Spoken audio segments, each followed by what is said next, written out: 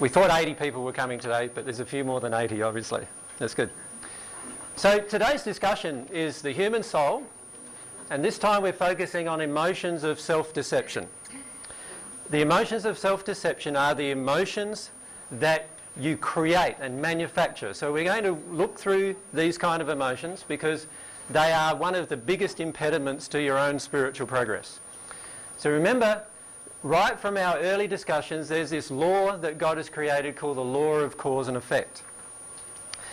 And if we have causes within us emotionally as to why we can't connect to God, God can only help us address those causes. God doesn't address effects. What that means is that if there is something inside of us that causes us to do certain things, and those certain things are the results of the emotions inside of us, while I'm in denial of the emotion inside of me, I will not be able to connect to God, and also God can't specifically directly help me release the causal emotion because I'm unwilling to access it. I'm using my free will in order to get away from my emotion. And so today's talk is going to be focusing on how we can determine the difference between the actual causal emotions inside of us that prevent our connection with God and the emotions that we create or manufacture in order to deceive ourselves as to our own true condition. Now, in the first century, a lot of times I talked about these emotions of self-deceptions. In fact, many of you will remember some comments in the Bible about things like when I talked to Pharisees and said they were like hypocrites, like whitewashed graves, that inside they were full of dead men's bones, but outside they looked all nice and pretty. And this is a common thing that we do to ourselves all the time. What we do to ourselves is we want to see ourselves in this nice positive way. We want to see ourselves as if we're a good person, and we want to see ourselves as if, you know, we've got everything together, and we want to see ourselves that we're intelligent. We want to see ourselves in all these different, and we could list a long list of all these different ways in which we want to see ourselves. But the problem is that often we don't see ourselves truthfully. And remember, what I've always been talking about over the last 18 months is that you need to see yourself as God sees you if you're going to connect to God. Does that make sense? You need to see yourself as God sees you. Now, if you can't see yourself as God sees you, then what finishes up happening is that we can't really connect to God. Now, we need to have a willingness to see all the things that God sees in us. Now, all the things that God sees in us that are beautiful, we need to be willing to see.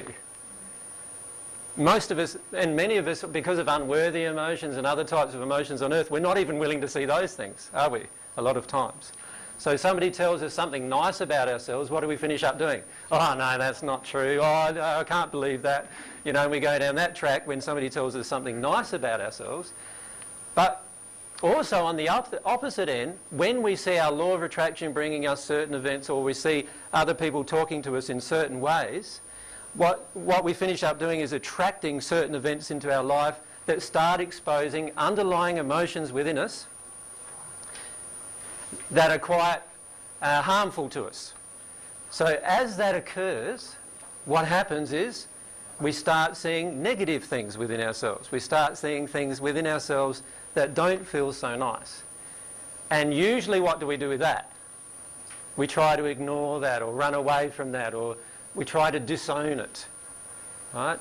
And often I talked about this man looking in the mirror, seeing his own reflection, seeing all the lines and wrinkles, then turning away and forgetting completely what he just saw.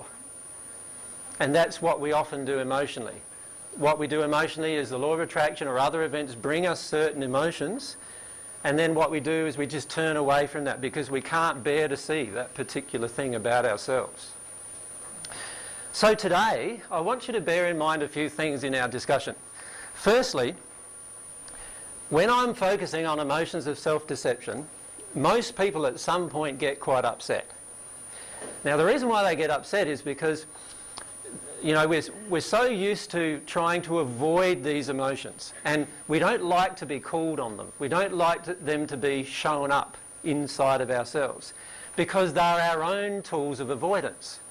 So whenever they're shown up and we see them. It's like a light being shined on our soul, and we see all of these little tiny bits and pieces within us that are dirty or dark. We don't want to face those things, and so what we try to do is cover them up. And so anybody who's shining a light on your soul in that particular area will naturally be the subject of your anger when you try to do that. Does that make sense? So this is why many finish up having myself as the focal point of their anger.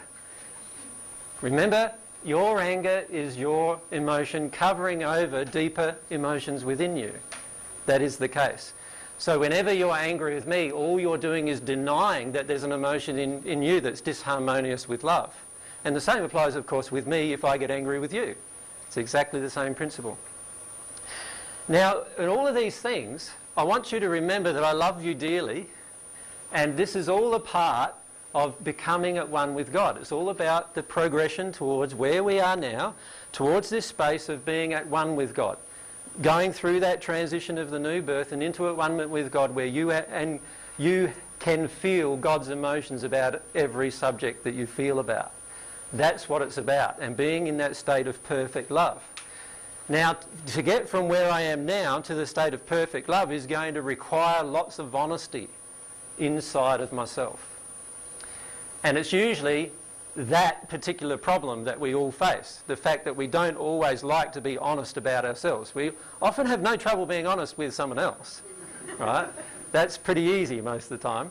We don't like this about you, we don't like that about, I really like this about you. But when it comes to looking at ourselves honestly, and then even greater than that, when it comes to looking at ourselves as God sees us honestly, that becomes a very, very difficult process. So I'd like you to remember during this talk today that I'm not saying things, I'll be bringing up examples. Firstly, I'll be bringing up examples of my own self-deception. Then Mary is going to bring up some examples of her own self-deception.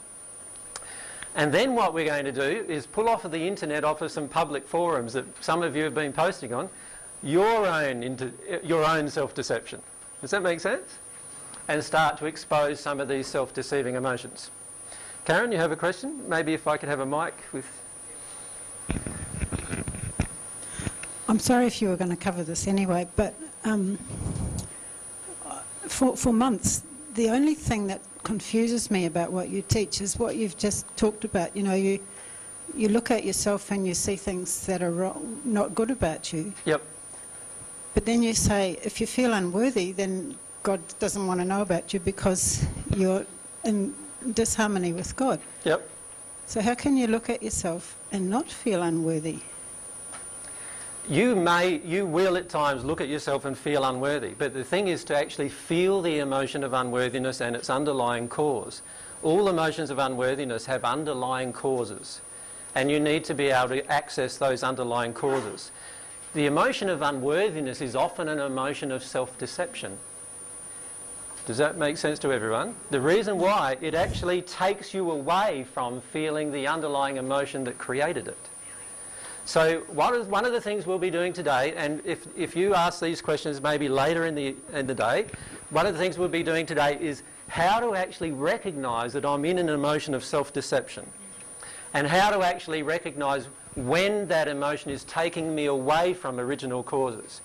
Now, in the case of this emotion of unworthiness, for example, that you've mentioned, I've often felt the emotion of unworthiness, but it's actually been an emotion of self-deception in me many times. I'll give you an example.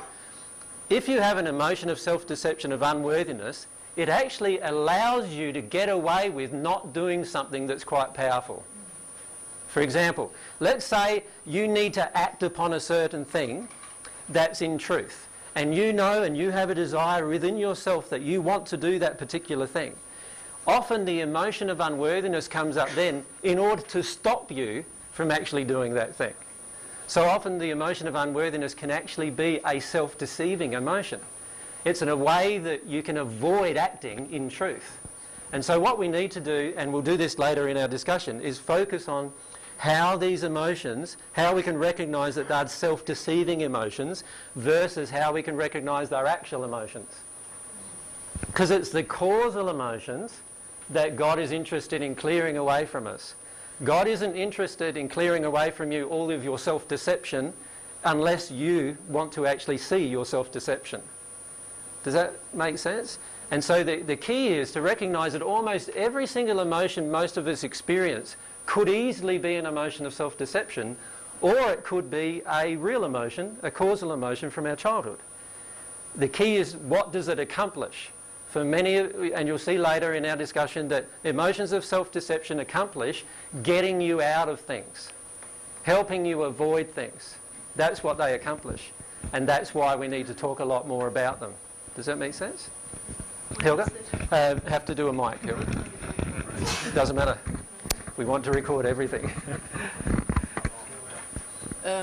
I don't understand. Where does the self-deception emotion come from?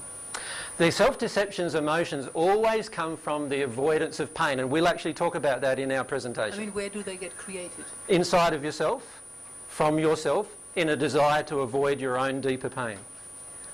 In other words, we often will have an emotion that is a painful emotion, but not as bad as the core emotion, and it's more preferable for us to feel the painful emotion that's not so bad as the core emotion in order to avoid the core emotion.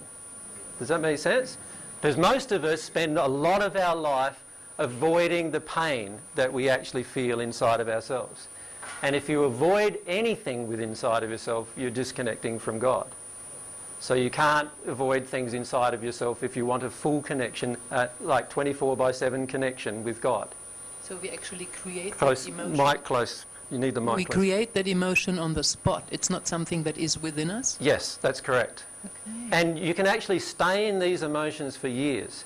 I'll give you an example later where I stayed in an affect-based motion of self-deception for 7 years. I cried 3 hours a day for 7 years. If you can imagine that. One emotion, 3 hours a day, 7 years, and I still had it at the end of it.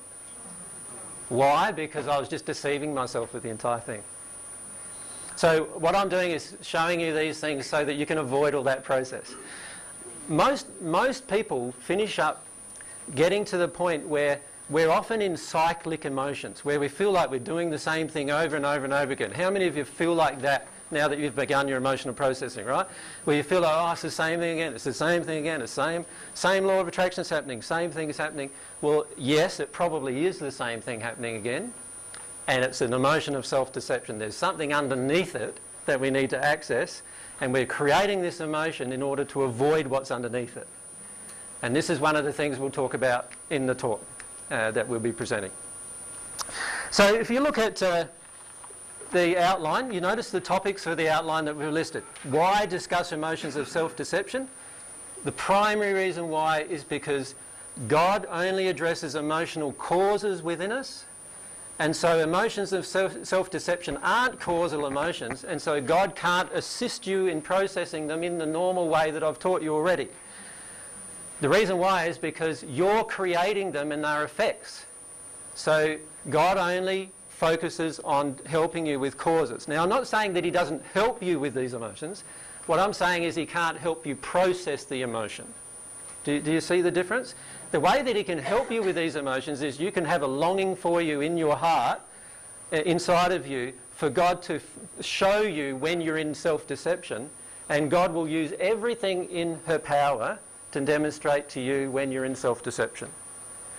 Now, those things that are in her power are all of your law of attraction, all of the angelic forces, if you like, in the spirit world are all there just to help you find these things.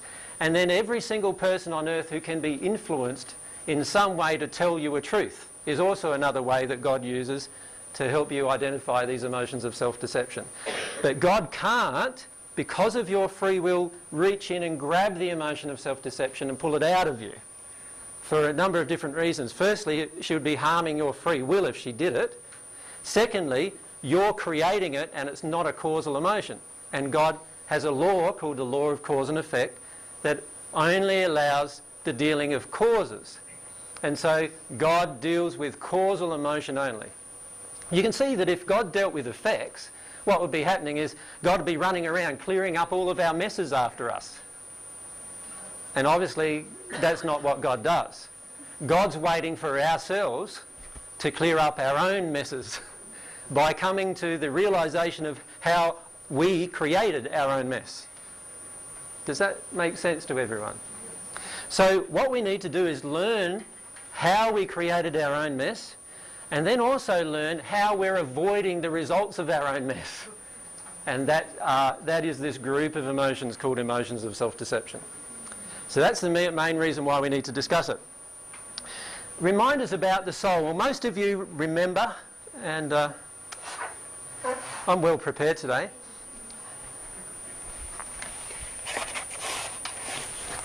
I've got all of these. Oh, there they are. Got all these whiteboard markers.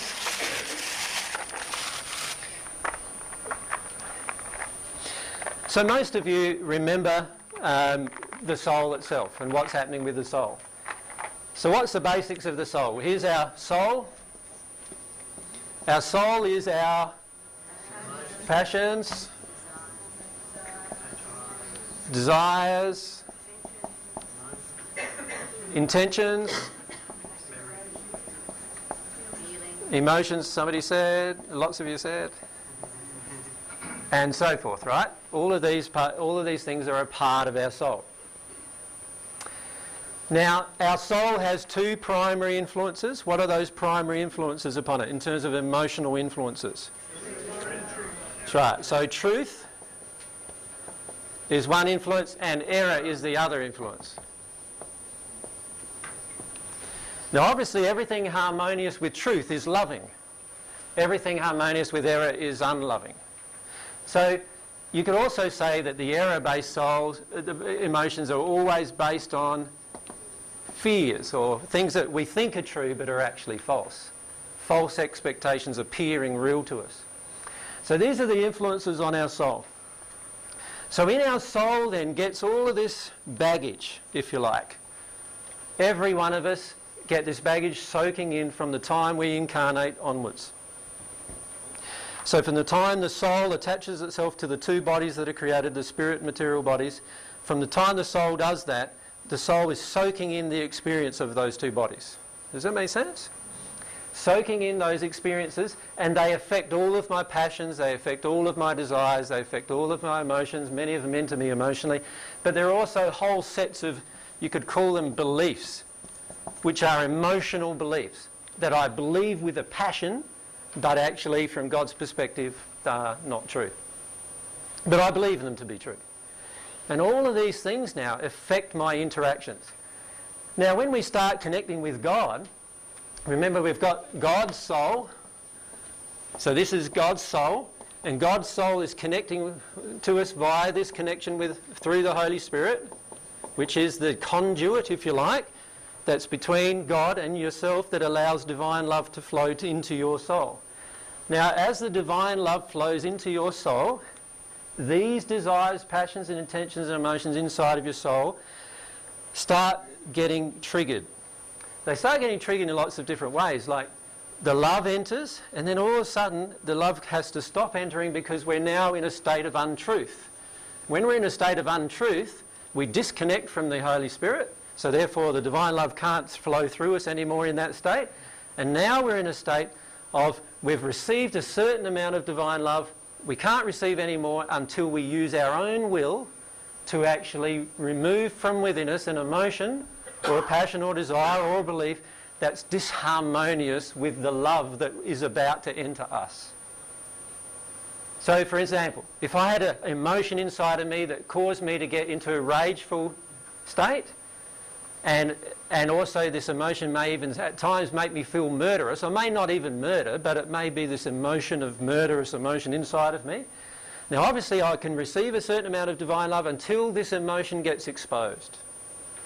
And then while that emotion is there, if I'm unwilling to release it, if I'm unwilling to feel its cause, then I'll stay in that state, and I may stay in that state for many years. In fact, there's many spirits in the hells of the spirit world who have stayed in this state for hundreds of or thousands of years, stayed in a murderous state, which is why we get so much evil spirit activity here on earth, because we've got these spirits who are still in this murderous state, and there's this emotion in their soul that they're unwilling to release, they're unwilling to let go of. So we have God trying to give us her love, We have ourselves blocking the flow of that love by choices that we're making based on all of these different emotional things that exist in our soul that are actually preventing divine love from flowing because we're yet to release our emotions. So we learn that after a while, and many of you have already learnt that this is the process that goes on. So then we start looking at ourselves and we start seeing ourselves for what we really are. And we go, wow, like I didn't realise, but actually, you know, every second day I'm at work, I look at a woman and I feel like I want to have sex with her and she's not my wife. Wow, like what's going on there, right? Or, wow, like today I was in a rage with my boss, you know, like he told me to do something and it just triggered something inside of me, and before I knew it, I was about to fly off the handle at him. And I had to go away and maybe get out the cigarettes and calm myself down or something in order to get away from that emotion.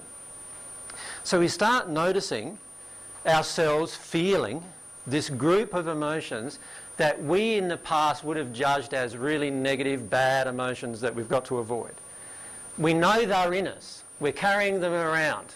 The law of attraction has exposed them to us. We're carrying around these emotions. So we start realising we've got to actually connect with them and release them, right? But the problem is this block of causal emotion is often covered over with a block of capping or blocking type emotions, and that's often covered over with a lot of law of compensation type emotions or karmic type emotions, and that's often covered over with all of these emotions of self-deception. So if we look at how the emotions get created, what often happens, and I'll work from the bottom up if you like, so that when we look at the undoing of the process we have to go from the top down. So right at the bottom is my parents or my environment, someone in my environment when I was very, very young denied the emotional expression of an emotion inside of themselves.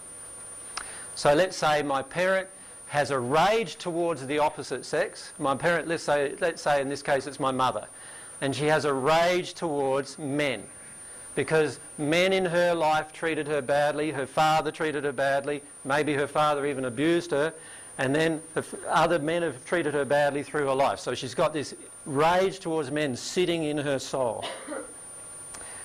And she denies it. She shuts it down. She doesn't allow it to be released. Right?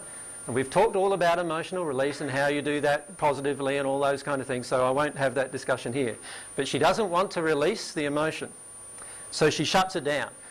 Every single person in her environment is going to feel that emotion to its maximum amount. So you can think of it like when I shut down the flow of an emotion in my soul, I'm now storing this emotion inside of my soul. And my soul's like a great big radio antenna, emitting all of this stuff out to the universe that it doesn't actually feel for itself. Right? So my soul's now pushing out all of this emotion into the universe. Every single person in my environment is going to feel that I'm in a rage with men, whether I intellectually admit it or not. Does that make sense?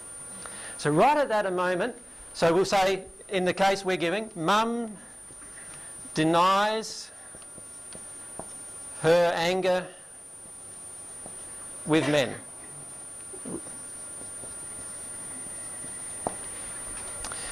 Let's say I'm the female child of this mother. I'm going to get absorbed into me all of this rage that Mum has towards men.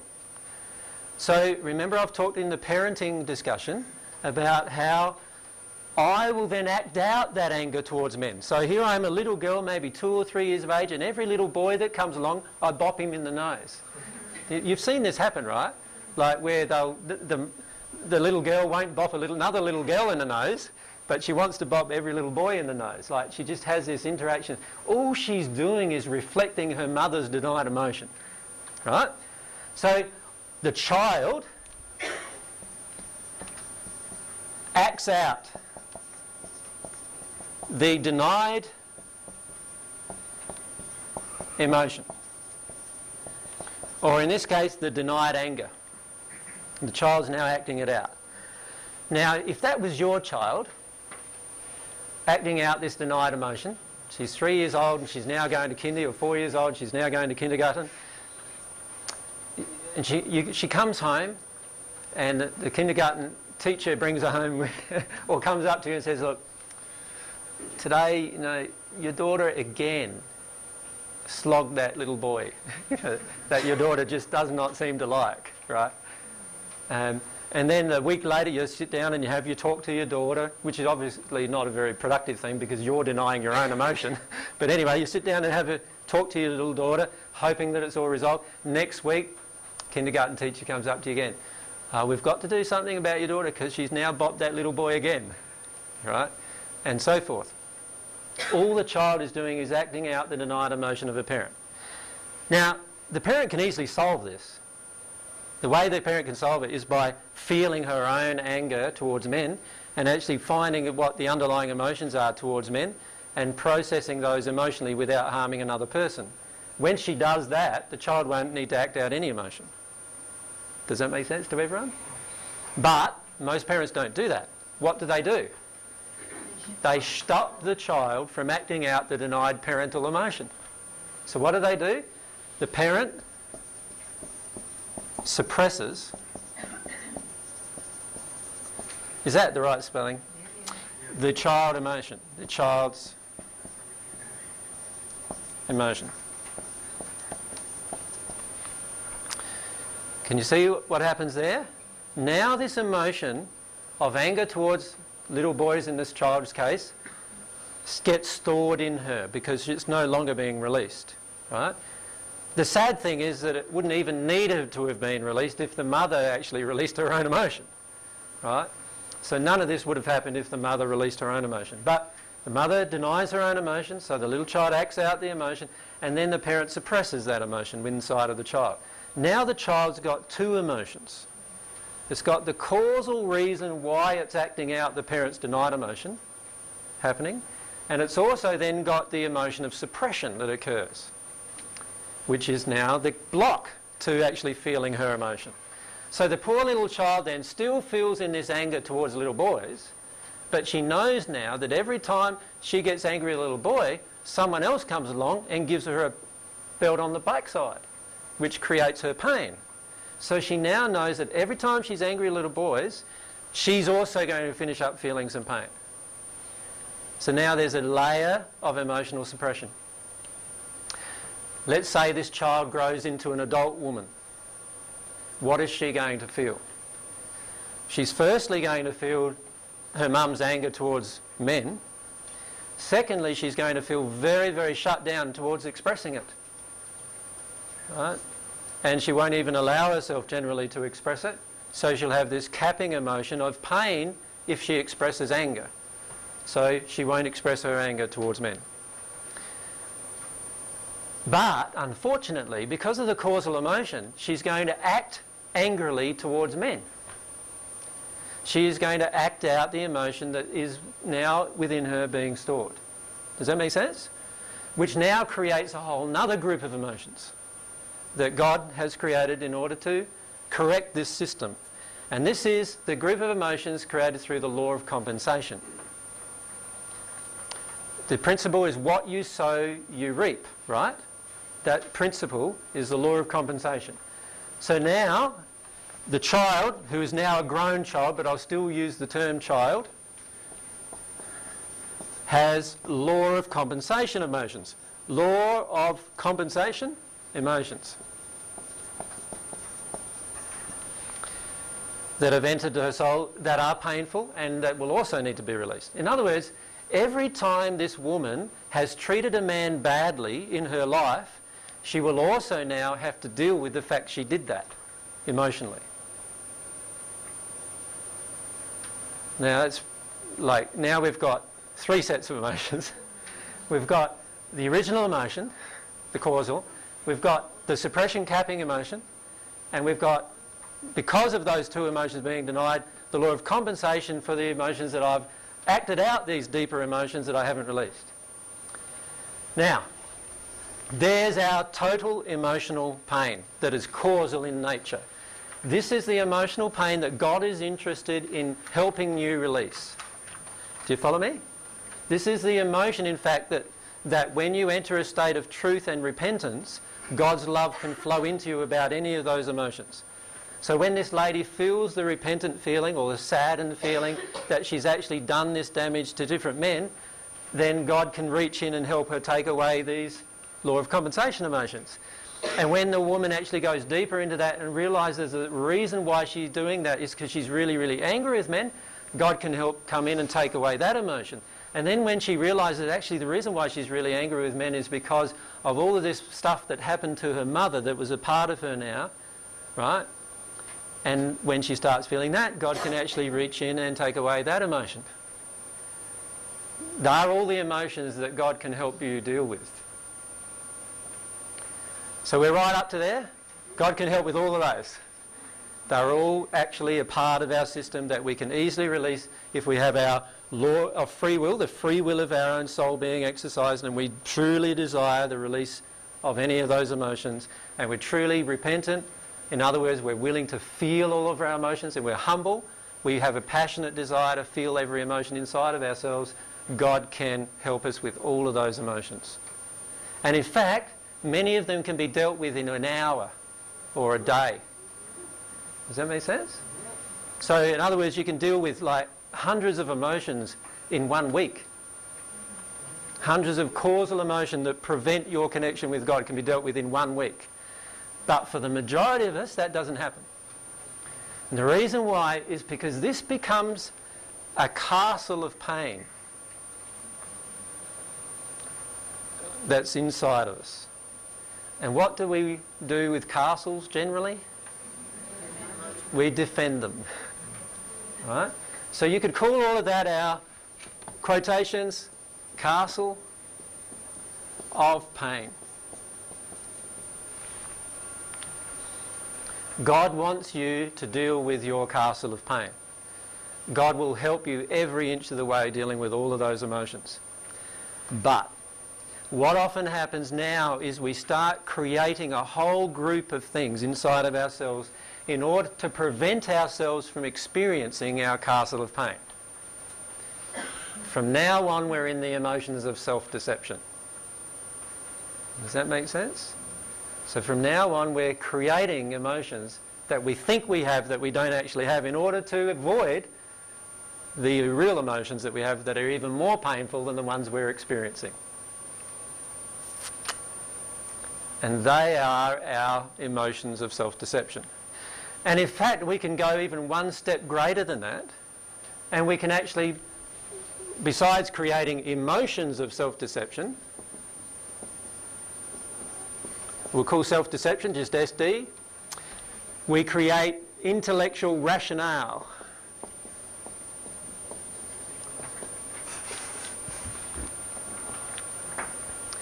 So a lot of times we can get way, way, way, way away from any emotion by doing this, by going into this rationale of self-deception. And what we want to do is describe to you the rationale of self-deception and what kinds of things can actually show you that you're in that rationale of self-deception. And what we want to do now is also describe the emotions of self-deception and what kinds of things you do or happen to you showing you that you're in an emotion of self-deception. Because the truth is, if we get out of these states and into this state, we can deal with our emotions really very rapidly. But when we're in this state, we can stay for years and years and years. And many spirits, by the way, have stayed for centuries and centuries in these states of self-deception. Peter, microphone? I can talk now. No, microphone, thank you. You have to have it on. The reason why is that it's going into the recorder. Okay. I've got this situation in my life with my mum that I've become aware of. Would you just briefly run through that scenario of the castle in the case of a little boy where, like, my mother was abused and she had this pain or hatred towards men, which I've picked up on. Could you just briefly go through the scenario? Can we do that in the... We're having a section of examples of self-deception a bit later in the discussion. All right. And maybe what I would like to do is myself and Mary will spend a good hour, an hour and a half or so dealing with these kind of questions, where we can actually look at each sort of emotion that went on within your mother, and then what that created within yourself and so forth, and what's going on. Okay, thanks. Is that all right? Could I just ask you something too? Would it be dealt with later if the mother didn't deny her anger? Yep. If the mother expressed her anger, Yep. and that had subsequent things, is that something we'll deal with later as well? Or Yeah, the truth is that the denial of anger, I'm not suggesting that her expressing her anger is the solution. Because remember, anger is also a capping emotion. So her anger is actually a self-deception emotion of what she's trying to avoid even underneath her anger. And the only way for mother to deal with her emotion is to actually get to the cause as well. She needs to get down to the cause of why she's so angry with men. When she deals with that, then she won't be angry with men anymore, and then none of this would have happened. Does that make sense? So the mother or the parent needs to actually access the underlying causal emotion in order for this entire process to not happen to the child. Right. So if the mother has never dealt with it and has said that she's got it, all of this subsequent thing can still occur. All occurs. Automatically occurs. Right. Yep. Up the back there. Just on the same subject, so this is relevant to me and my child. Yep. So, and my mother. Yep. So my mother denied her feelings of rage toward men, and I soaked that up. Does that mean I've also soaked up her causal emotion as to why she feels that way? And because the only way I can release it is to, like her, go to the cause. That's correct, but you could say that your anger towards men is actually your parental suppression anger. Does that make sense? So that's what's created your anger. But yes, you do have an underlying causal emotion, which is what you also soaked from your mother, which you can address inside of yourself. And it may actually be that mum has been abused even, or it may be that some things happened in your mum's life where her mother felt angry towards men, and the same cycle occurred down to each generation. So the key for you is just to allow yourself to feel into it, and there's this whole discussion I've had of anger being your guide into deeper emotions, so you can connect to the anger and rage, get onto a punching bag or something like that, and then actually start feeling your true feelings towards men. And when you start getting into that state, now you're releasing some of the causal emotion inside of yourself about the anger, which will very much mirror your mother's causal emotion within herself as well. She will often, if she notices you doing this, want you to stop that process. Because what has she been doing all of her life? Trying to shut down this whole process of a release inside of herself. So this is where it's great if you can do it, because if you've got a child, a girl or boy, children, A boy. doesn't really matter. And usually, often mums with anger towards men finish up having boys a lot. And one of the reasons why is that the boy is what's needed for the mother to actually trigger that emotion. And so often the little boy will be reflecting at you constantly your own... Constantly. Yeah. And so the key is for you then to allow the anger to rise, but not blame the little boy, because the little boy is just reflecting this unfair feeling that he has within himself, that mummy's angry with me and I've got no idea why. And the truth is that you need to allow yourself to get underneath that. But we'll talk more in detail about these examples when we get to the examples section, because what I'd like to do at this moment is talk more about the general principles, and then we can get into real life examples so that you can see what's going on in these different real life examples. Thank you. So everyone understands that there's these groups of emotions that God is perfectly desirous of helping us deal with. And then there's this emotion that we create in order to avoid this emotion that we really need to deal with. And in fact, at the top level, we even create intellectual reasoning to stop ourselves from dealing with that. And I'd like to illustrate some of that now. So in this section, you notice there's a section over the page of intellectual rationale of self-deception.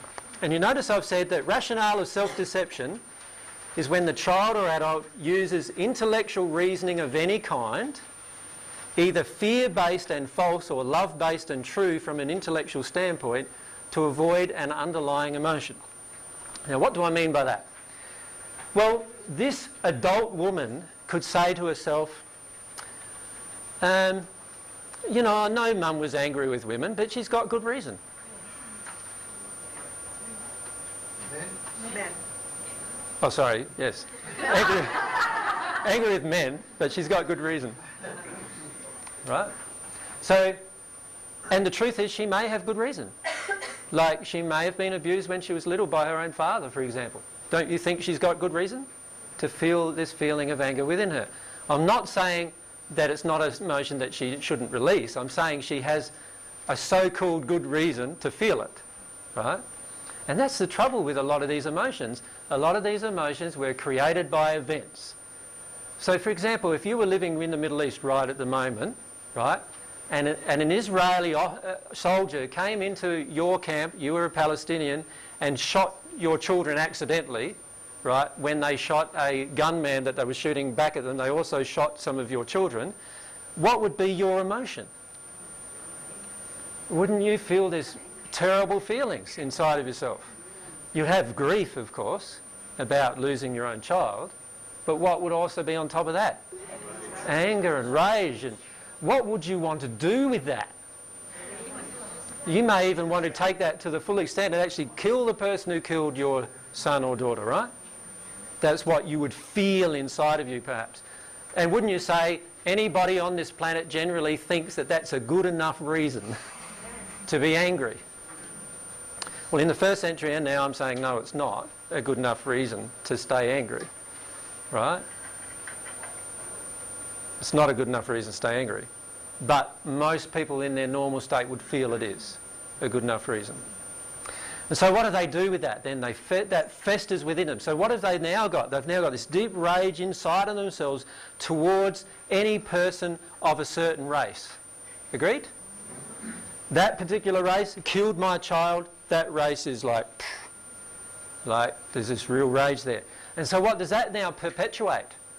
Violence, violence, violence, violence, eye for an eye, which makes the whole world blind, right? Which is a quote from Gandhi. So what does it really do for us when we're in this state? We've got to get out of this state and into a loving state. But so what do we do with that? Oftentimes we go into this fictitious loving state where you're all loving and kind to everyone, but inside you're seething still. And it gets triggered, but you go into meditation and breathe God into you, as many of the time the saying is, and all of a sudden I feel this nice calm and peace. But in reality, the emotion is still sitting there, and the next time the law of attraction happens, bang, you're in the angry state again. And, oh, no, I've learnt now that meditation is my best way out of this, right? So I go into this meditative state, breathe that out, and I'm calm now. And then I learned that actually, if I meditate 2 hours every day, I'll stay in this calm state, and no things will bother me. So I try that, but unfortunately, still things seem to bother me. Not so much, but at least I have 2 hours of nice meditation, and a feeling of calmness comes over me in that space. And I feel I'm growing, but actually, what I'm doing is actually still holding on to the causal emotion. So the truth is that what that Israeli soldier did was wrong. Agreed? Now I can use that now as intellectual rationale for any of my behaviour. Can you see that?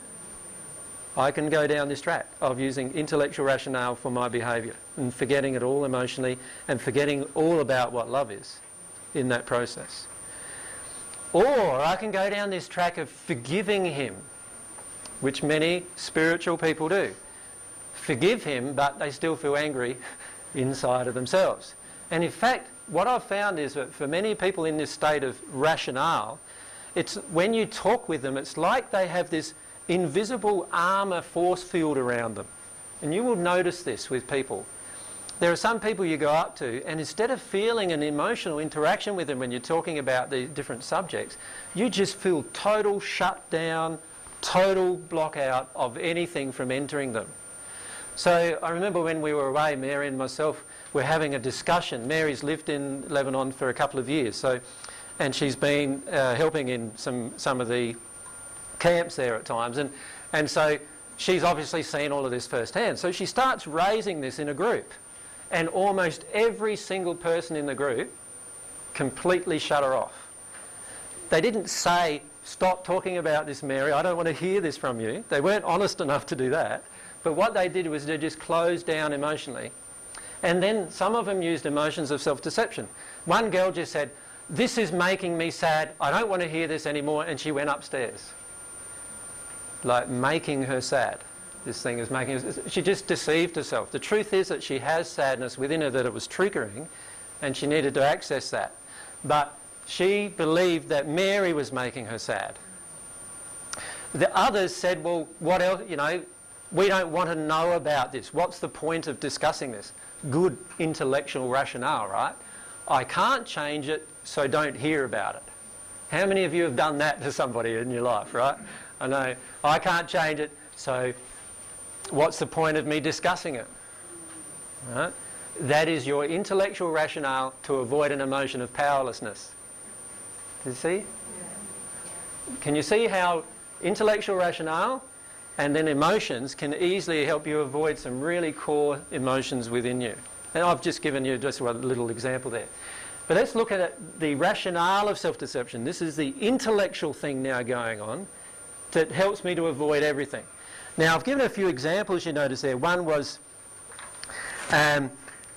when a person is saying, "Oh, I love this person so much." This happened very recently on the internet, which we'll be bringing up as an example shortly. Now, I love this person so much, but I kick them off the forum. Right? That's not an act of love. Right? So love always enables a person's free will. If you're controlling a person's free will, you are not loving anymore.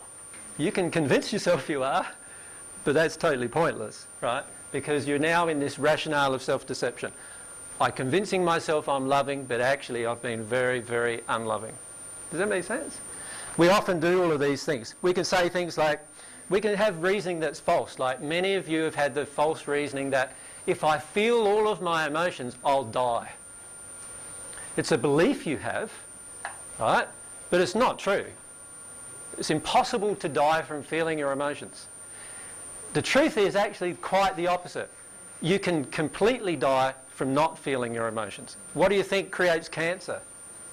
It's a choice to not feel certain emotions, and eventually creates a disease that kills you.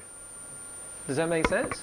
Depression? Depression, is that? Depression is the complete suppression of all emotions. So a lot of these are even diseases that we have, like heart disease. How many people in Australia die from heart disease every year? It's the emotion of sadness that is not released that creates it. Does that make sense? Right? While I'm holding on to these emotions of sadness, I am creating these physical things that kill me. So the truth is if you choose to not feel your emotions, you can certainly die. If you choose to feel all of your emotions, you're not going to die. I might remind you, I'm not saying act upon them all. I'm saying feel them all. So many of us will have an emotion of like feeling suicidal. I'm not saying act upon that emotion, but you can feel that emotion. Does that make sense? So I wanted to clarify that. So if I choose to feel all of my emotions, I will not die. But I can have this fear-based reasoning kick in inside of my head. If I feel all of my emotions, I'm just going to die from the experience. It's going to be so painful that I'm just going to cark it. And I don't want to do that. So that's my rationale to not feel. That's my rationale to control the feeling. That's my rationale to get away from the emotion. And unfortunately, that rationale is also disconnecting me from God. Now, I could also have a rationale that's very true. For example, here's another one. If I will lose some or all of my friends if I feel my emotions. Well, yes, you may lose some of your friends if you tell them the truth about how you feel about them. So one of your friend comes up and is, you know, the friend that you listen to for 3 hours and you walk away thinking, gee whiz, that was a total waste of time. I don't know why I did that, right? You know, like I just sat there and they just rambled on about all these things that I just, like, honestly. And then what do? Instead of telling them the truth, what do? You try to avoid little times with them, right? You try to manipulate your life so that you can stay away from that particular friend. You like them, and you can feel some core things within them that are beautiful, but they just seem to do something to you that sucks all this energy out of you, and you feel so depleted at the end that you feel like, I can't handle this. Now, do you think the moment you tell them the truth, everything's going to be very rosy? Obviously not, right? Obviously, many of you believe it's going to get worse. Actually, I feel it always gets better. The truth is that the truth always sets you free. So the truth always makes things better. But many of us believe that's not the case because we have this initial counter-reaction. And you know what the counter-reaction is all about? It's all about the fact that we've lived in the lie for such a long time that now when the person hears the truth, they're feeling the full effects of the lie that we've lived in. It's a bit like, for instance, you've got a husband and a wife together. The husband cheated on the wife 10 years ago. Right? Never did it since, but 10 years ago he cheated on his wife. They've been together for 20 years. What do you think one of those first emotions the wife's going to feel when the husband feels the truth enter him, like feels the connection with God and feels he's got to tell the truth? So he goes up to his wife and says, actually, 10 years ago I cheated on you with this woman. Now, of course, he's going to be afraid, isn't he? But what is he really afraid of? The effects of his own lie. The effects of his own action. He doesn't want to actually reap the consequences of what he sowed. But God's telling you, you are going to reap the consequences of everything you sow. Can you see the difference? We don't want to reap the consequences of anything we sow generally, but God's saying you're going to reap the consequences of everything you sow. So this man, as soon as his wife now gets angry, he says, what, 10 years, you know, and she might go off and she might get really upset and she might leave him for a space of time and then recognise that she's go through the process of forgiveness herself, and, you know, there might be lots of things come up, and then his causal emotion will get triggered as to why he cheated on his wife 10 years ago, what was going on within him, and if he's really owning his emotions, he'll get into that. Now that process might take a year or 2 years of very, very tumultuous emotions. But do you think they're going to be in a much loving space, more loving space when they're done? Of course. She will be in a space, whether she's still with him or not, of forgiveness if she does it God's way. And he will be in a space of actually working through repentance, the reason why he did it in the first place. And if he does it God's way, that will have all have left him. And now they have the opportunity to have a truly loving relationship rather than a false relationship that they've had for 10 years. Can you see they've had a false relationship for 10 years? Because 10 years ago, if he had told her then, she may have decided to leave him then. So she might have lots of emotions of 10 years have wasted her life, and all sorts of things may go on for her hearing this truth. But it's the result of the error that creates all the pain. If the man never cheated on her in the first place, does she need to go through any of those emotions? Well, if the man never cheated on her in the first place, there's a high likelihood she doesn't have a law of attraction with a man cheating on her, which comes from her childhood, and so probably not. Right? But if the man did cheat on her, she has a law of attraction relating to men in her childhood that she needs to work her way through and deal with that emotionally. So in the end, she would not experience the additional 10 years of pain that comes from knowing the truth of it. So the truth always helps us to get to underlying emotions, and it always is beautiful. The trouble is that many of us still have the belief that the truth isn't beautiful, that the truth actually means I'm going to lose things. And so the truth is, yes, you may lose your friends when you get into emotional truth. The truth is, you may lose your partner when you get into emotional truth.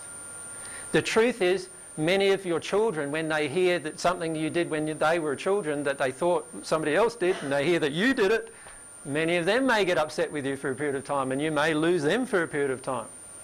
The thing to remember from God's perspective is nothing is permanent. Everything that God has made is going to eventually bring all of us back to God at some point. So there is no reason for me to fear the truth.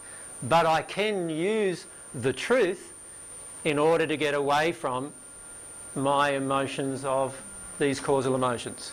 I can use the truth in rationale to get me away from my emotion.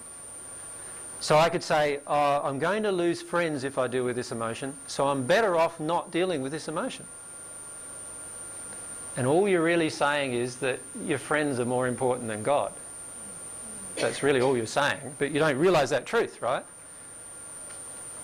The truth is God's more important than anything in your life. If you treat God this way, you'll eventually become at one with God through desire, right? But as soon as you believe something else is more important, you can't have two masters. So whatever this other thing is more important that you're sacrificing is actually now stagnating your progression towards God. So it might be money might be stagnating your progression towards God. Because I'm not willing to be in a state of truth, and I use this emotion, this rationale of self-deception, which is, oh, I've got a really good life now. I've got a really good, house and car and everything. Like, I know that I stole some money 5 years ago to get some of it, and if I tell somebody I stole that money, I may even go to jail and lose all of this. But no, so I won't tell the truth, because all of this, what I've got now, I feel happy with. What do we do there? We just sacrificed our relationship with God for the sake of quite a number of different things. What other people think of me, what money I have, whether I'm going to go to jail or not, and so forth. Would I do that if I was in a state of love? I won't sacrifice anything for my relationship with God. My relationship with God will be paramount. So therefore, if my relationship with God is paramount, I won't go into this rationale of self-deception. But we often even use the rationale of self-deception in our relationship with God. Right? So we go, oh, I feel really connected with God when I lay down and meditate and just tune out of all of my emotions, and I feel really good in that space. How many of you have done that in the past? Like feeling really good in this beautiful space of calmness, and this AJ fella comes along and it tells me all this other stuff, and now I feel totally confused half the time, and all these emotions start flowing through me, and I feel these emotions are within us, obviously, but this is a feeling that we have, right, within us, that if I can pull back from these emotions, I can maintain a connection with God. Well, that's not true either, right? Because God connects with your soul conditions. All of your emotions, all of your desires, all of your passions are all in your soul. And you can maintain a fictitious connection with the universe, and you'll receive pranic energy from the universe. You'll receive the energy of regeneration from the universe. You'll even receive different connections from spirits helping you out in that state, but you won't have a connection with God. And at one time in the future you'll come to recognise that. So the rationale of self-deception is really insidious. And it's one of the biggest causes of us getting out of our emotion. So how do we recognise that we're in this rationale of self-deception? What happens? How can we notice ourselves doing it? So that's a good question, isn't it? Because we want to avoid doing it if we're on the divine path. If we're on this path to one with God, we want to avoid deceiving ourselves. So I've got how to know when we're deceiving ourselves intellectually, you notice in the outline. One way is by noticing that, or getting or receiving comments from others that often they feel that we are fake with them emotionally. Does that make sense? Now, to do this, you've actually got to be open to hearing what people feel about you. And it's lovely to ask at times what people feel about you. Because, and in fact, at the beginning of my own progression this time, what I did was I focused on asking people what they felt. And often I was like, then I took on their feelings, which obviously isn't the right thing to do either. And I'm not suggesting doing that. But what I'm suggesting is, do they feel blocked towards their interaction with you emotionally? Do they feel that you're all in your mind, or do they feel there's heart in the interaction, passion in the interaction, desire in the interaction? What do they feel? Right?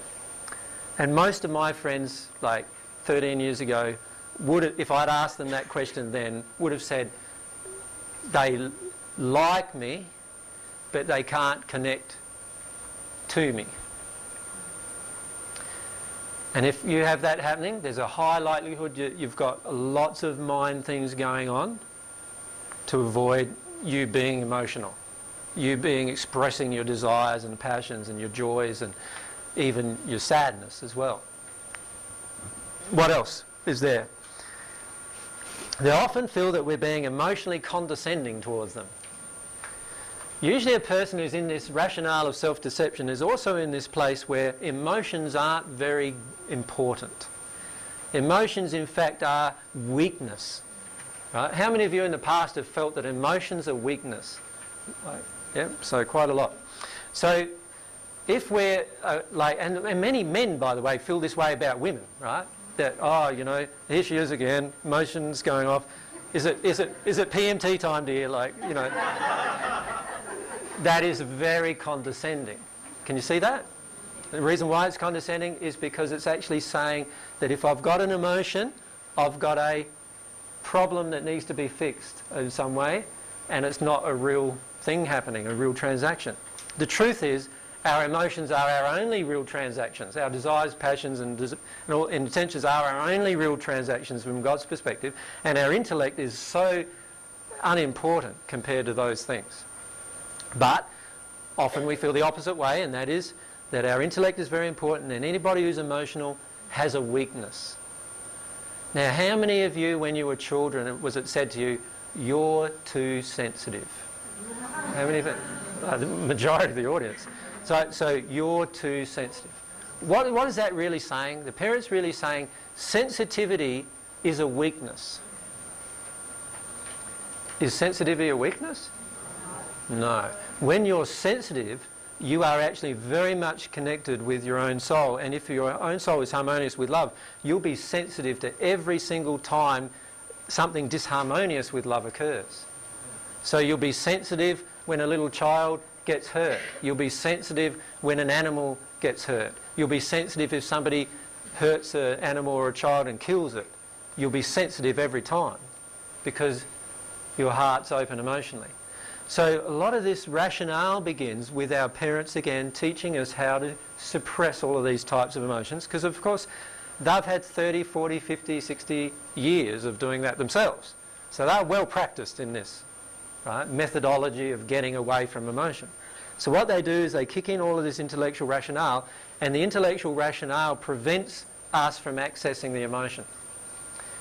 The more sensitive you become emotionally, the better it is for you, if the sensitivity is harmonious with love. So you can be ultra sensitive to anybody that just projects at you an emotion of, I don't like you, and then this could be raising an emotion in you, I want to kill anybody that doesn't like you. Now that's not harmonious with love, and that's not going to help you, obviously. Right? What you need to do is connect with the underlying emotions that cause you to feel those things. But the sensitivity to emotion is a beautiful thing. It's the thing that will lead you home in a lot of ways. So allow it to occur and stop getting into the rationale. That's what we need to do, stop getting into the rationale. What are some of the other things? We feel drawn into arguments, intellectual arguments, but we can't identify the emotion in the other person that created the argument in the first place. How many of you often find yourself having arguments with your own children? I had arguments with my own children. Yeah. And often, like, we're arguing with our child in a very, very logical way, right? But we're not understanding their emotion, right? So, of course, the argument is never won. And nothing ever gets resolved from it because we're not understanding the emotion. When we're in that place, we are in a place of self-deception. Does that make sense? The fact that we're arguing means that we have an emotion being triggered.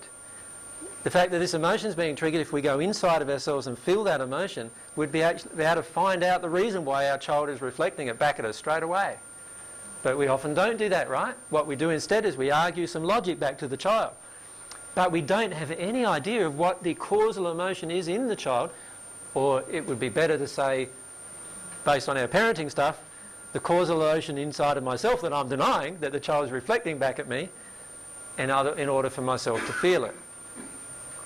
So, what often happens then is I get into intellectual arguments with people about all sorts of things, but there's no emotional content in it, and I can't identify the emotion in myself or in the other person at the time I'm doing it.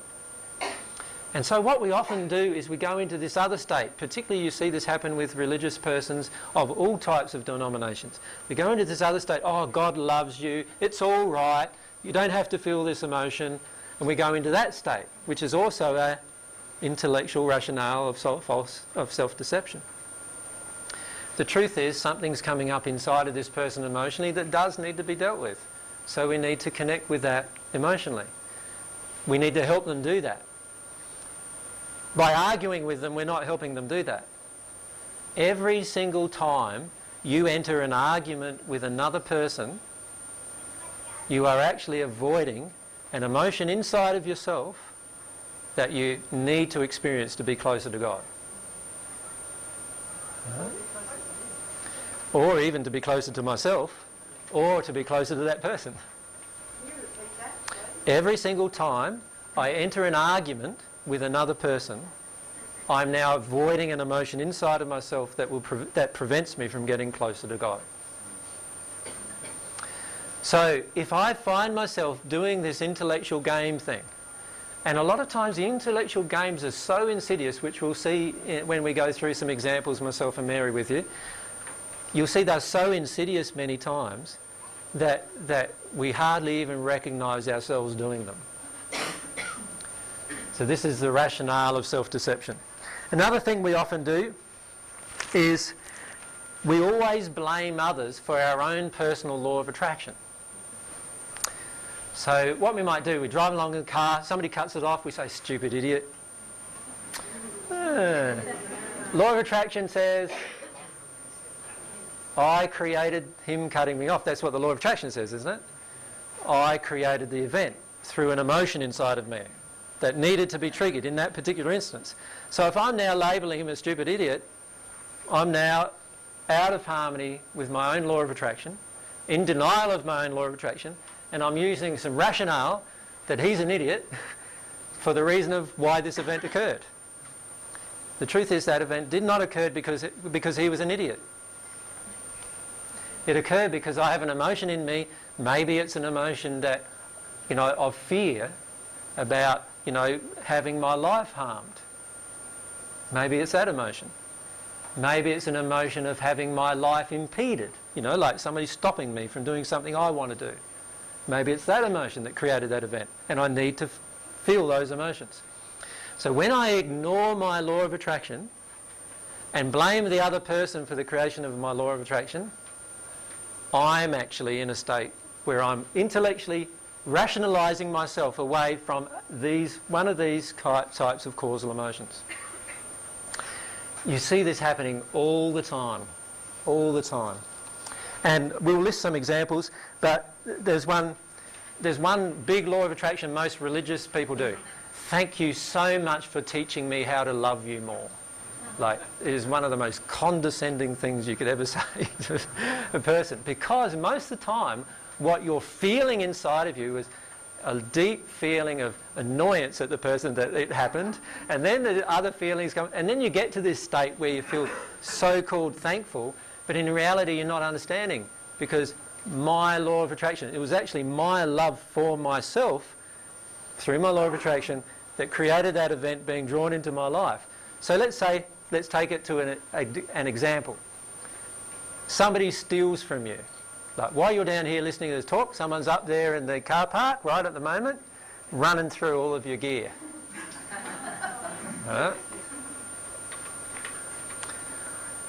And what could we say? Oh, Peter should have had more security at the home, Why isn't somebody up there, keeping our cars looked after? So what do? We have these security officers then prowl around outside. What's all that doing? Ignoring my law of attraction, right? So what do I need to do instead? All right, my law of attraction was, this is triggering an emotion in me. What's the emotion? I need to go into the emotion. It'll be all sorts of different things for different people, depending upon what's happened in their childhood, of course. But I need to go into it emotionally. It'll bring up an emotion.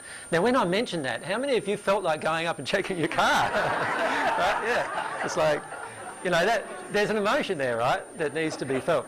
So we need to allow this emotion sort of rise in us when these events occur. But what we do most of the time is we get upset.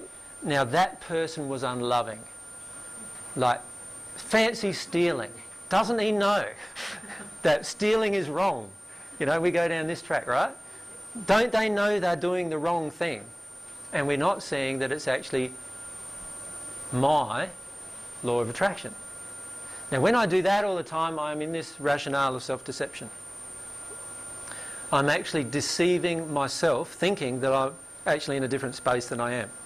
Jeff, just wait for a mic there.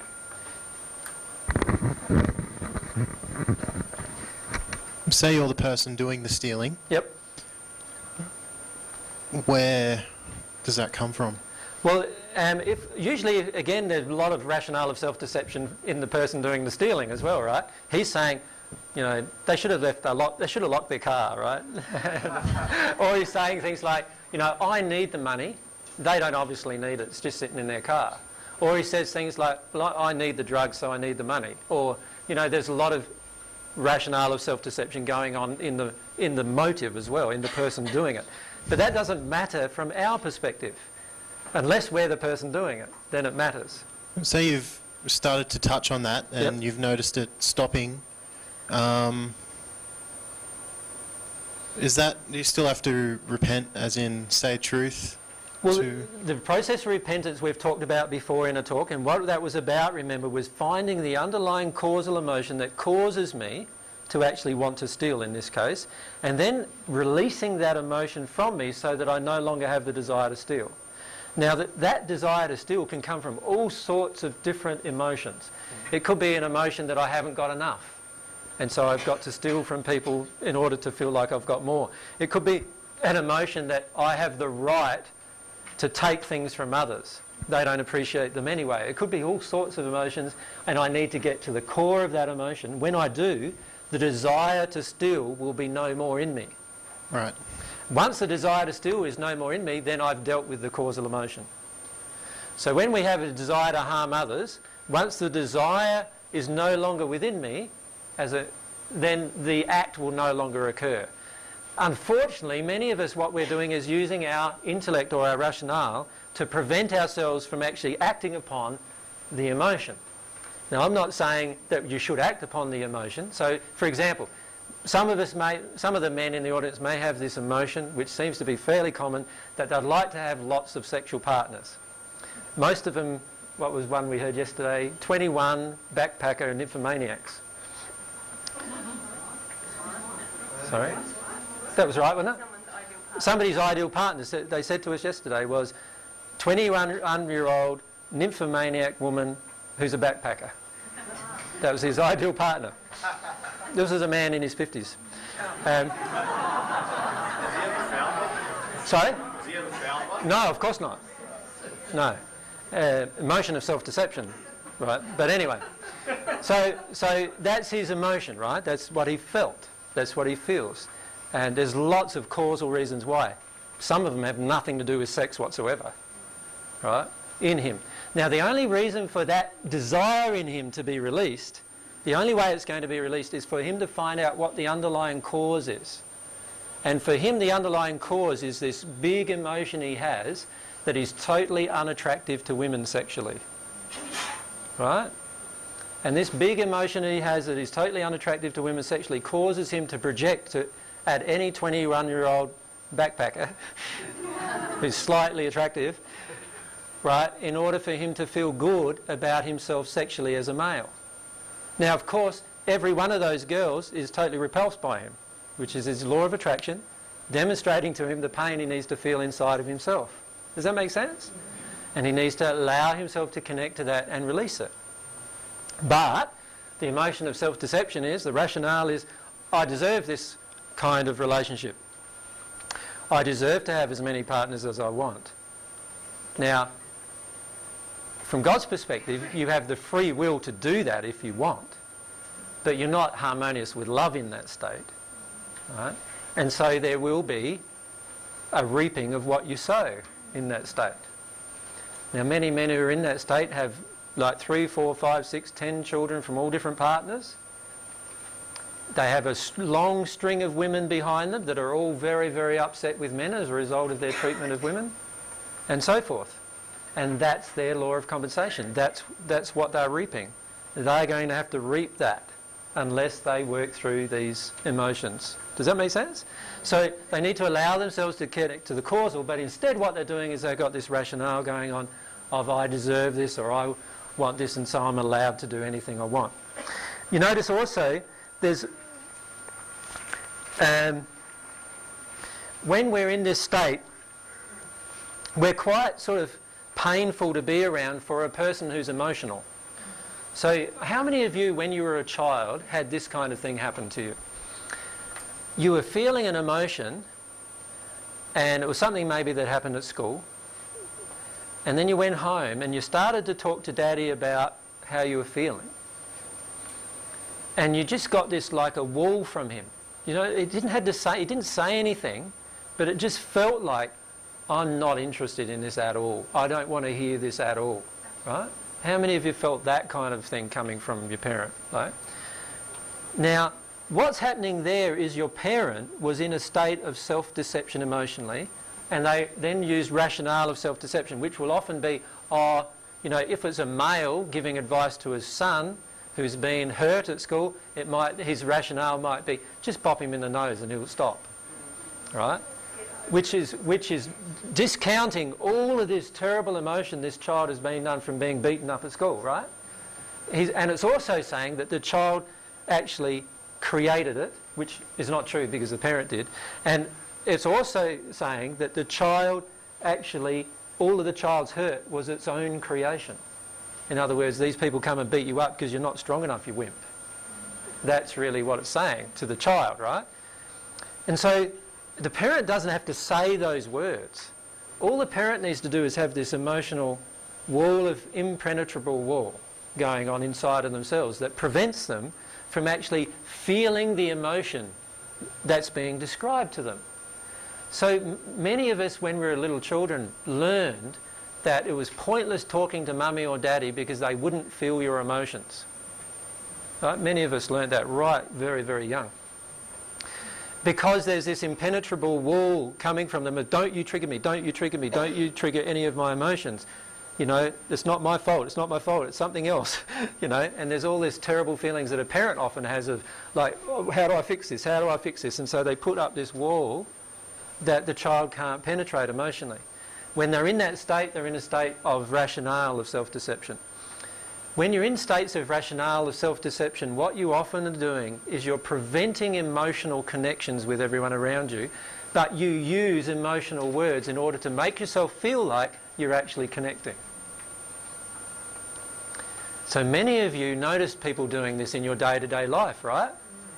Where you notice people, you know, you go up to talk to them, they seem connected, but you come away feeling very dissatisfied with the interaction. Because you were connected emotionally, but they weren't connecting emotionally to what you were saying, for whatever reason. So it's another way of actually having this rationale. And what we'll do is we'll pull up some examples of this rationale for you so you can easily identify it. Then the next set of things are the actual emotions of self-deception. How can we recognise we're doing them? Well, one of the biggest ways is by seeing that our law of attraction is not changing. So, in other words, I have a big cry about my own unworthiness. Next week, someone treats me unworthy again. So I have another big cry about my unworthiness. And next week, someone treats me unworthy again. Now, do you think if I was getting at my causal emotion, I would still be attracting the same event? No. So I'm obviously not getting at my causal emotion. There's something else going on and I'm totally ignoring it because my law of attraction will change when I deal with my causal emotion. So this is one of the biggest truths to remember in your own emotional work. My law of attraction always changes when I feel and release my causal emotion. So if my law of attraction is not changing, then I am not accessing my causal emotion. That makes sense to everyone? It's really quite simple. My law of attraction doesn't change, I'm not accessing my causal emotion. Now this happens to us all the time when you think about it. Often when we have children we notice this a lot, because children are beautiful with our law of attraction. They are completely reflecting at any point in time our own emotion. So if I'm getting reflected the same thing from my child every time, and I think I'm dealing with an emotion, then I need to look elsewhere, because I'm not dealing with the emotion that actually needs to be dealt with for that law of attraction to change. So remember in the law of attraction discussion I said the law of attraction is God's messenger of truth to you on a minute by minute, you could really say a second by second basis. Like a few weeks ago I went through this spate myself of having a heap of leg injuries on my right side of my body. So, you know, I fell over as I was getting in the shower, right, and scraped up all one leg, right, and damaged the bone a little as well and whatever, and it's taken a little while to heal. And then my heel cracks open, and then I get another few scratches. I go out working in the garden, and guess what leg I always hurt? It's always this right leg, you know. And so my law of attraction is telling me I've got something going on that I'm not dealing with emotionally. Does that make sense? Yep. And when you know what it is, if you can tell me, that'd be great. No, it's all right. I know what it is. It's just that sometimes you feel like that, don't you? Like, you know, you wish you could find out what the underlying cause is. So what was it for myself? Not wanting to follow my own spiritual direction. Not wanting to be the best I could be in the path that I want to follow now. It's all to do with myself. Feminine, masculine, my legs, yeah. Anyway, I can feel that because it's been a huge emotion for me for the last 18 months, right? Where I've just been avoiding. I'm avoiding groups like this getting bigger because I'm afraid of what that's going to mean for me and for Mary, and I'm avoiding all these different fears. You know, I'm avoiding the potentiality of my dying again. I'm avoiding all sorts of emotions about, you know, following my spiritual direction. So now what I'm trying to do is work through that emotionally. So, and I don't know if I'll be over it in a year's time, but we'll see how it goes. So can you see how though everything that's happening to me, my creation, I need to take responsibility emotionally. If it's happening again and again, which it is to me at different times, like with my leg, I need to look at that issue because it's telling me over and over and over and over again, telling me the same issue over and over again. When your law of attraction changes, then you know. In fact, I think we should have law of attraction changing parties. You know, like every time my law of attraction changes and it's changed permanently, well, we've got to have a party. Like this is like, that means I've dealt with a causal emotion inside of myself. One of these emotions is gone, isn't it wonderful? Like, let's have a party. But by the way, about parties, myself and Mary are thinking of making a Divine Love party soon. We were thinking about, well, we haven't done it yet, so just an idea at this point. So it's just where we just have a get together and have a dance and have some music and whatever. Probably sometime in August and September. So, Spring. Sorry? Spring. Spring, you reckon? Yeah. Well, it's a bit warmer, right? Yeah. And yeah, so hopefully have a bit of a party and get that going. But that's a different subject. I think we should have law of attraction parties because that's a proof that you've dealt with a causal emotion. And it's a beautiful thing when you've dealt with a causal emotion. Microphone. Thank you. When your law of attraction is, you know how you're saying it's physical and it's coming through physical, if, the same emotion keeps coming through, say somebody keeps bringing up anger or sadness, is that also your law of attraction telling you that you've got anger, sadness whatever inside that you need to deal Not with? always, no. It's like, see, oftentimes we think if someone's angry with me that it's got anger inside, I've got anger inside of myself. Do you follow that? Like a lot of times you're told that on a New Age type path, right? The truth is that actually someone might be angry with you because you have a terrible feeling of that you've got to actually placate anyone who's angry inside of yourself. Does that make sense? In other words, you're afraid of their anger. So for example, people can often come to you and be angry with you not because you're angry, but because you're afraid of anger.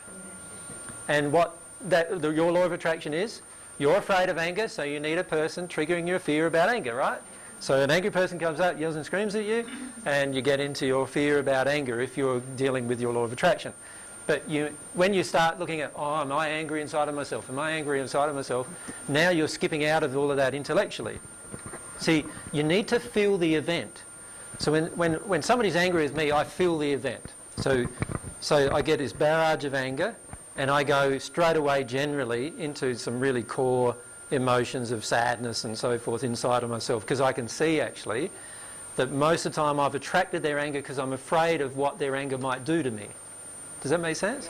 So I have had times in the past where I've got into this really terrible terror-based feeling that I'm going to die if someone's angry with me. Does that make sense? And I need to feel that emotion. Once I feel that emotion, I don't attract anyone angry with me again. So like when I was away with Mary overseas, I went through this emotion with women where lots and lots of women were just really in a rage with me, right? But not only just in a rage with me, they would like in my face in a rage with me. and so I went into my room for a couple of days, and Mary helped me identify what the emotion was, and then I went into the emotion itself of feeling so afraid of women and what they could do in their rage. You see, in the first century, women in a rage caused me a lot of trouble, and I had to work through a lot of that emotionally. I nearly died a few times because of women in a rage, and so I had this terrible panicking fear about women's rages, right? And once I worked through that emotion, I felt this really strong feeling within me of, actually, I don't feel like I need to put up with women's rages anymore. And not only that, I could actually talk to the women about their rage when they are in the rage without feeling any fear at all. So they could barrage me with rage and it didn't have any effect on me. I was still firm for the truth. Does that make sense? So I dealt with the causal emotion. It took 2 days of vomiting and then a few other things to occur before I dealt with that emotion, right? But eventually that emotion came out of me, and then I went up and confronted all of these women, not angrily or anything, but I did it in love with all of their rage. No, it's a sympathetic attraction is what I would call it. Sympathetic meaning that it's not necessarily like attracts like. It is that one emotion is sympathetic with the other. Does that make sense to everyone? So, for example, a woman who's angry with men would find it very, very difficult to live with a man who's angry with women. Can you see that? Like if the man was angry with women and the woman was angry with men, do you think they'd last long in a relationship? No, give them 10 minutes, probably. They'd be at each other's throats. So, but if the woman is angry with men and the man thinks that he deserves women's anger, now we have a law of attraction occurring that's a very sympathetic relationship. In fact, relationship like that could last 50 years. Couldn't it? Because the man would be doing everything the woman wants, and so she'd think, I've got the ideal man. Every other man's a bastard, but he's really, really good.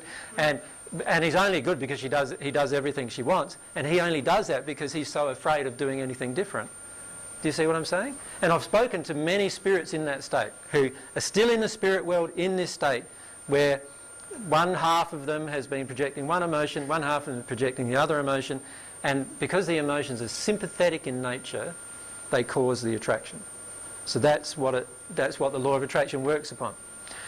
Often though, law of attraction also works upon like attractions when we're doing things as a group for others.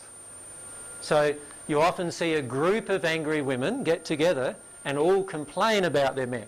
Or a group of angry men go to the bar, right, have a few drinks, and then tell their stories about their wives at home they don't like or whatever. That's a like attraction. They're not dealing with any of the emotions in both cases. Right? So all attractions occur through either sympathetic opposite emotions, or what I would call compatible emotions, or through like emotions, attracting events. Now, if I ignore my law of attraction, and my law of attraction doesn't change, then what that means then is that I am ignoring the fact that I'm in an emotion of self-deception. So, like, I'll just give an example from my own life. For nearly 7 years, as I mentioned earlier, every single day, and almost every day of the week, when I say almost every day of the week, there'd be 1 or 2 days of the week where I didn't do this because my sons were with me.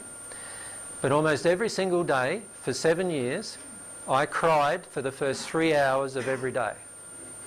What I would do is I'd get up and I'd write a letter to the woman I thought I loved at the time, right? And I'd cry the entire time I would write, which, by the way, she never read. But I would write and write and write, bringing up all these emotions that I felt about this woman that weren't being reciprocated. The next day, I would get up and I would do the same thing again.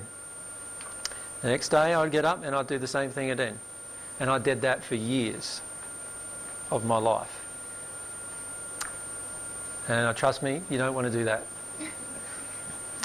It was a terrible, soul-destroying thing to do. And I was in total self-denial the entire time. Mary, you want to comment about my self-denial? No. I just thought it might be helpful to isolate. You need mic. I just thought it might be helpful to talk about what the self-deceiving emotions were and what you're actually avoiding causally during that process. Yeah, what my self-deceiving emotions were this woman doesn't love me, this woman doesn't care for me, she doesn't want me, you know, all those kind of emotions. They were all emotions, they were all true. She didn't want me, she didn't love me, they were all true, right? But I was deceiving myself as to what my own emotion was. What my own emotion was missing my soulmate so badly that any woman who faintly resembled what my soulmate would feel like, I wanted to have a relationship with. Right? And I just didn't want to grieve for my soulmate, because the pain of that when I began it hurt so much that I kept flicking out of it all the time. And it took me, after I recognised that, it took me a further 3 years to actually release that pain, because I kept wanting to get out of it into the emotion of self-deception. Once I'd released that pain, that's when I attracted my soulmate into my life. And even when I'd done that, there were still further emotions surrounding that I needed to deal with that were triggered. So people often do this in relationships where they get fixated on this partner and how much they've hurt me and all of these things, when really that is a law of attraction event for the deeper causal that Daddy didn't love me, or I didn't, you know, as a woman I don't feel such and such, or whatever. Yep. Or I'm never going to be a good woman, someone's not going to love me as a woman, and a lot of very, very deep causal emotion related to her father, or the way her mother felt about her own father. So, yeah, there's a lot of things like that that we need to remember with all of this. It's all to do with the fact that we create the self-deception in order to avoid the bigger underlying causal pain. Right? And so once I recognised that myself, that was the main thing that I did it with, that soulmate emotion. Once I recognised that myself, it was really easy for me then to start getting into causal emotions. Right? Because I could see all the patterns in my life of where I was trying to skip out of the causal emotion by having other emotions. So even emotions like the emotion of unworthiness, I've recognised for myself, was largely an emotion of avoidance of some causal pain. I don't want to take the mantle, if you like, of what God has given me. So that's a big causal emotion. I don't want to do that because I might die doing it. That's a big causal emotion. I don't want to feel that causal emotion, so I say, I'm not worthy, or I say, I'm not ready. How many of you have felt the desire to teach others the truth that you're now learning, and then told yourself, I'm not ready? It's a self-deceptive emotion. You're actually ready. You just think you're not ready because you can avoid doing it then. Can you see? Thanks, Lily. Up the back there. Thank you. Hello. Can you ever get divine love when you're in an emotion of self-deception? No. You can't receive divine love in an emotion of self-deception. Obviously, obvious reasons, there's obvious reasons for that, isn't there, when you think about it? The emotion of self-deception is not a causal emotion. Remember, it's causal emotions that prevent the flow of divine love. So if I'm releasing emotions of self-deception, so I think I'm releasing an emotion by experiencing it, but it's actually a self-deceiving emotion, God's love can't flow into me because the causal emotion is the thing preventing God's love from flowing. Does that make sense? It's not the deceiving emotion that prevents the love from flowing, it's the causal emotion that prevents it from flowing. So unless I get into the causal emotion or the capping emotion or the law of attraction emotion, law of compensation emotion, one of these three emotions, unless I get into them, I will not be able to receive divine love on that particular issue. So I'm not saying that I'm not going to be able to receive divine love on other issues that I'm dealing with, but on that particular issue, I won't be able to receive divine love in its fullness until I've released the causal emotion, not the emotion of self-deception. Does that make sense? Yep. Mary? I just wanted to point out that that's why this is such an important discussion. Yeah. Because so many people, and myself included, when we start on this path, we start connecting with our emotions and crying, and then thinking, why isn't anything changing? What's happening? Where's my connection to God? Yep. And it's all because we're stuck in this cycle of self-deceiving emotions that actually double up our process in terms of processing. Yeah, and in fact they make our process so long that we can go for years in that state and not even have dealt with one emotion. And it's so sad because we can go for a year of... Someone said, oh no. Good on you. You can go for a year of processing emotion and then realise, wow, I never dealt with a cause in all of that. And that, for me, that was like just an amazingly terrible place to feel for the time that I felt it. Like that I'd worked for 7 years on something that I thought I was releasing and I hadn't begun. Right? So if you can picture that, and picture it, like I said, 3 hours a day, and Mary knows when I say I'm crying for 3 hours a day that I've been crying for 3 hours in a day. So imagine that, and then coming to realise that actually you didn't do anything. Like, the feelings that I had after that were just so frustrating. I had so much frustration. So no one here's done that, so it's really good news that you're telling us now. Yeah.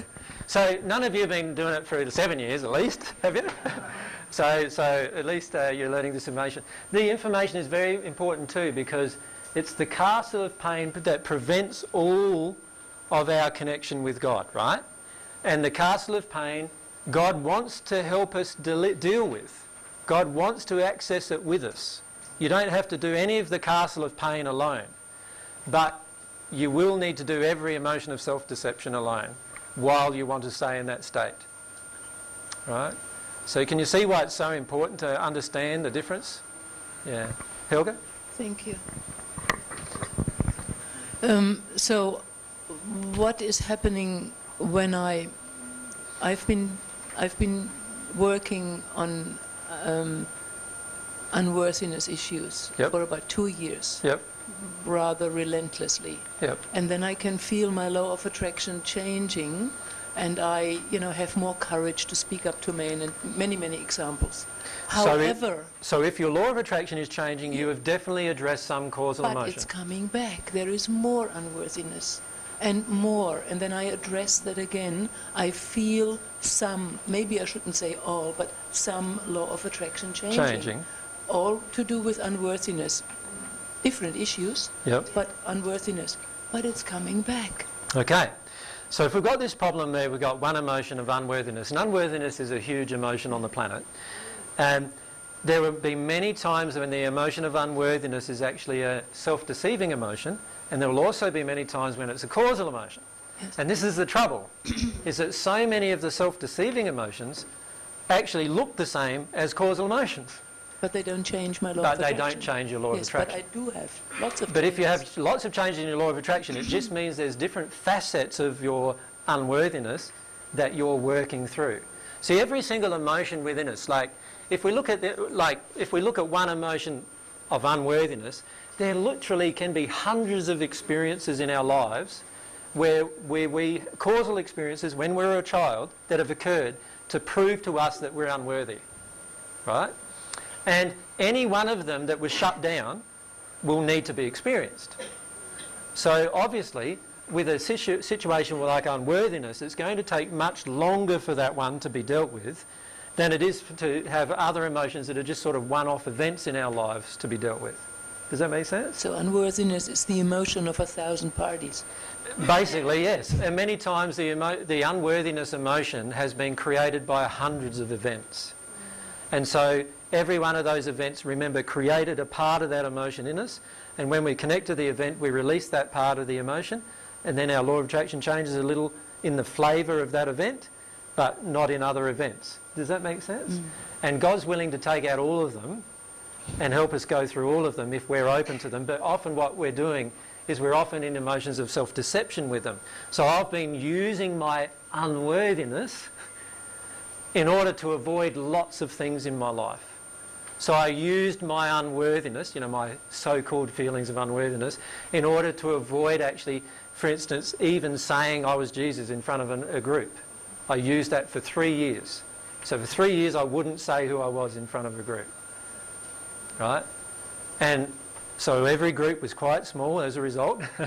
And everyone in the group would project at me lots of anger and resentment as soon as I said it, triggering this feeling, until I worked through the fact that, what it is really is that I'm just avoiding saying the truth.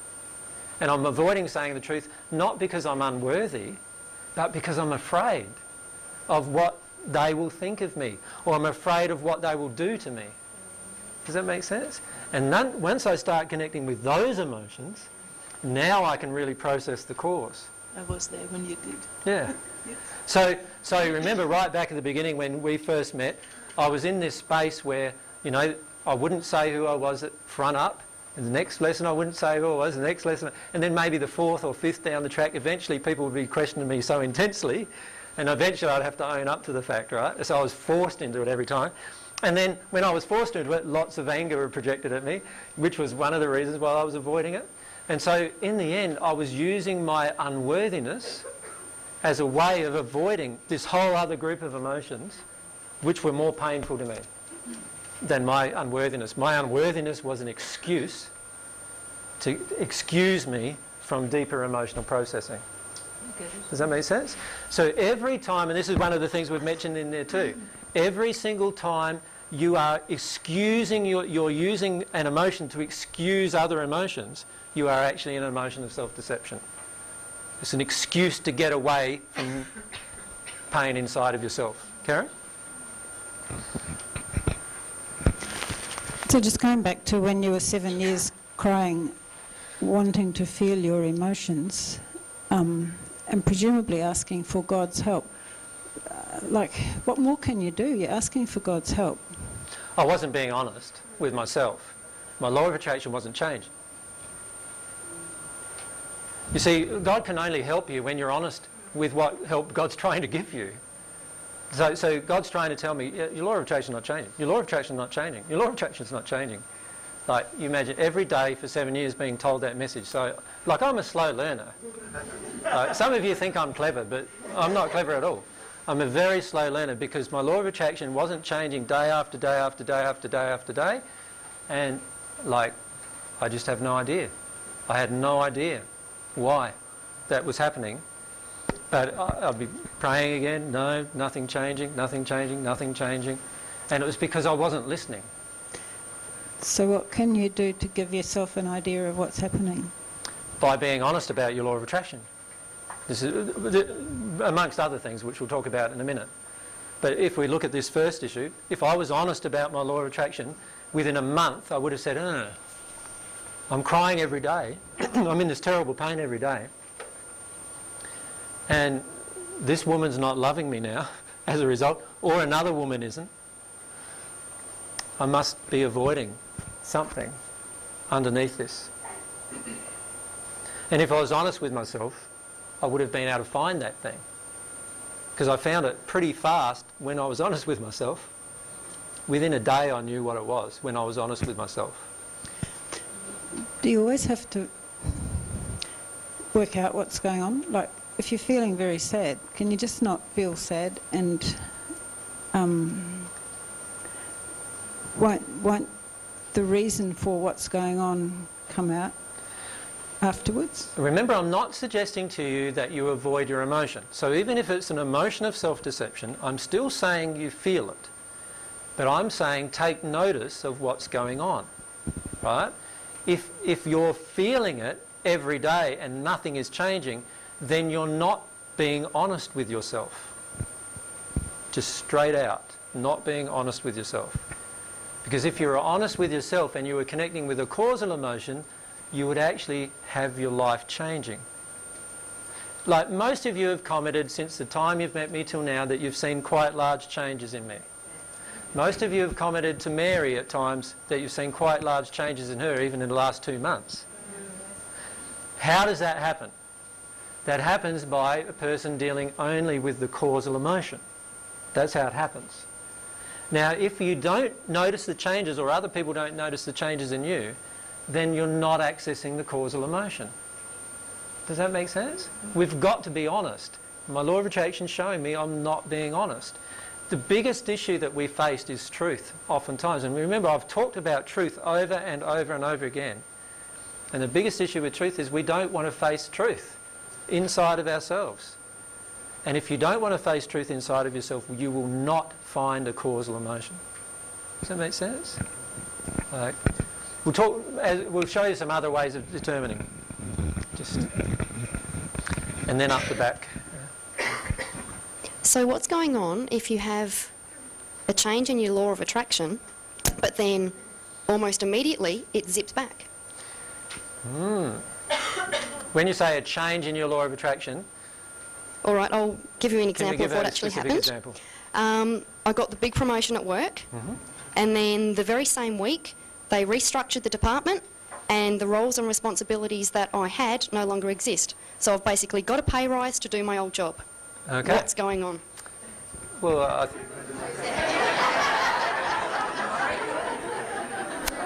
it's pretty obvious what's going on.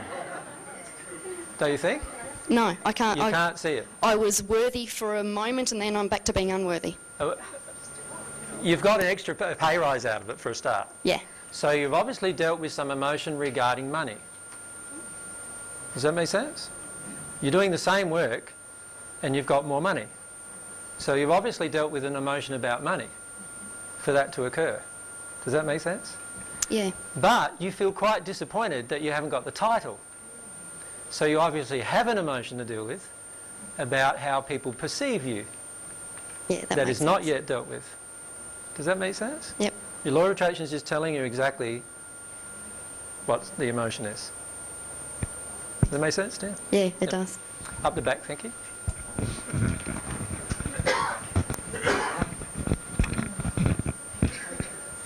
Hi, I just wanted you to cover, if you will, different ways that we avoid or distract ourselves away from the causal emotions and or the self-defeating ones also. No worries. Well, that's what I'm doing now. I'm on that section, which is the section how to know when you're deceiving yourselves emotionally. The point I've covered at this point is our law of attraction doesn't change. So that's one way you know. The second way you know is mentioned first. We are in a constant emotional cycle of pain. So if you're feeling that, you're in a constant emotional cycle of the same pain, then you are not yet dealing with the causal emotion. You're dealing with an emotion of self-deception. Like, for example, I keep crying all the time because nobody loves me. And the truth in my life is nobody loves me. So I cry that nobody loves me and nothing changes. So is that the causal emotion? No. There's something under that, underneath that, that you've created the nobody loves me in order to avoid the thing underneath that. That's even more painful than nobody loves you, to you. And you need to allow yourself to connect to that. Third one, we project our emotional injuries at others. Right? One way you do this, I constantly tell other people my stories.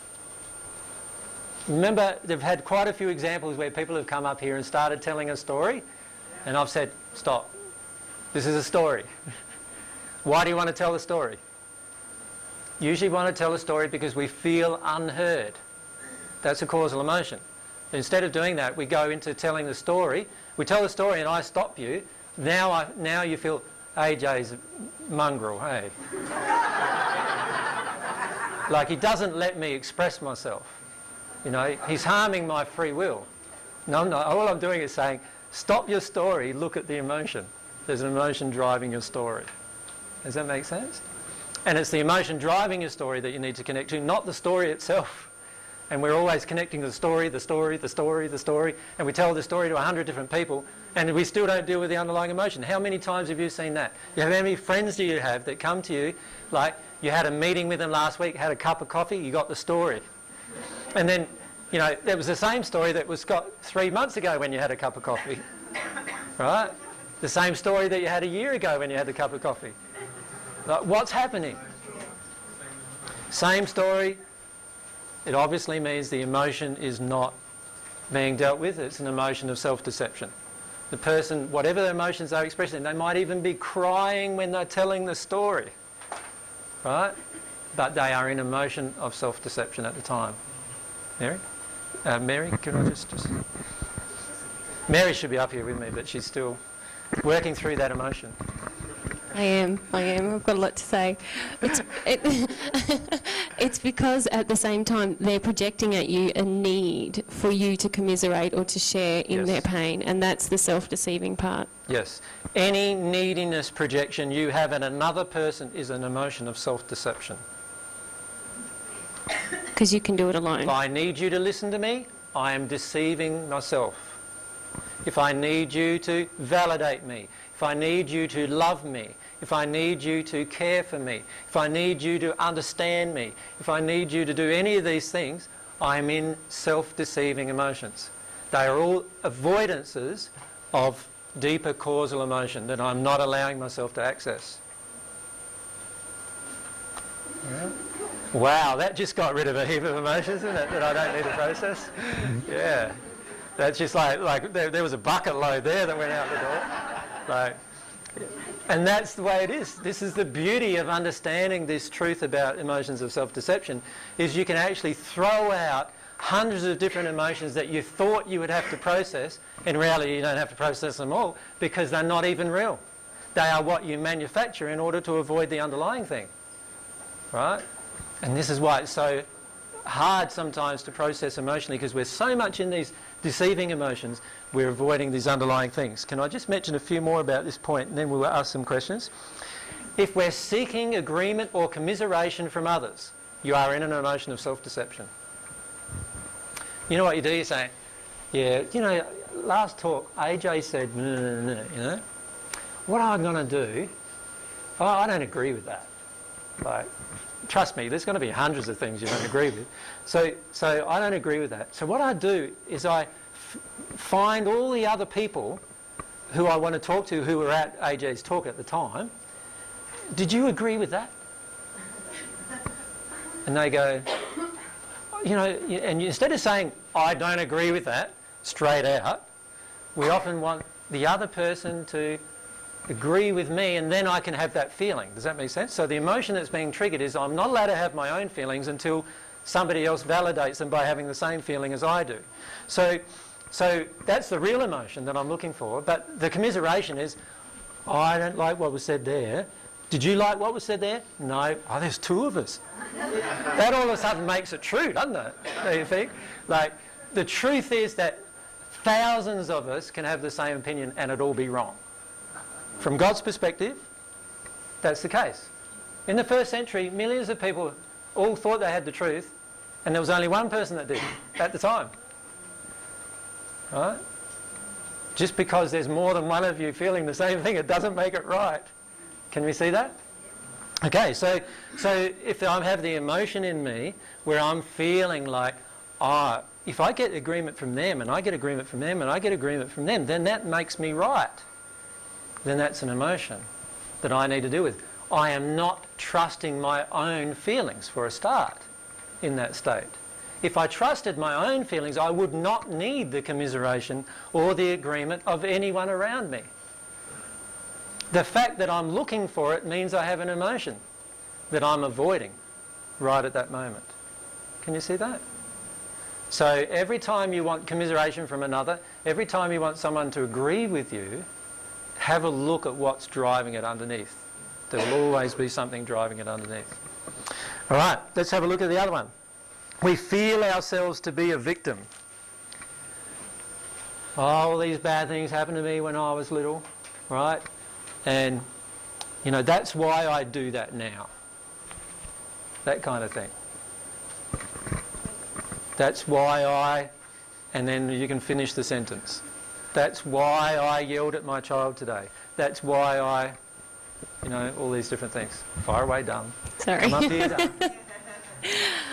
I see a lot of people do this with you when they, when you point out an emotion that actually... Come on, darling. She can't help herself, right? Like you're pointing out to them some law of compensation emotion that they have. Yep. But they say, oh no, but I've got this causal, you can't be telling me that, and have a big meltdown, when really they're not even feeling that causal, they're just stuck up in the emotion of self-deception, which is really, don't pick on me, I've been hurt.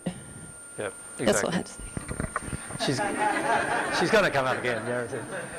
That's exactly right, yeah. So you can see a lot of times what we're doing is we get confronted with an emotion. Many of you are feeling confronted right now, right?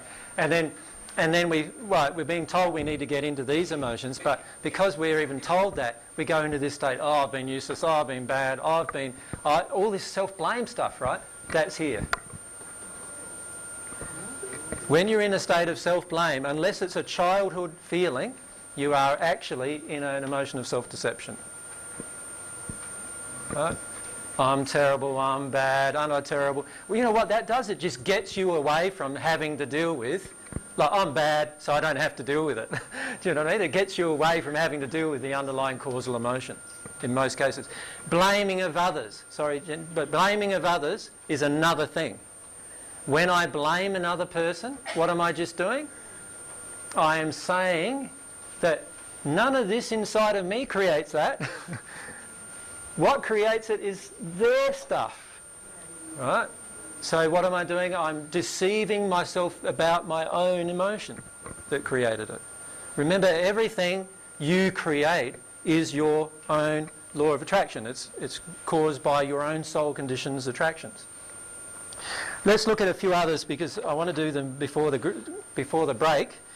So another one is we keep on externalising my emotions.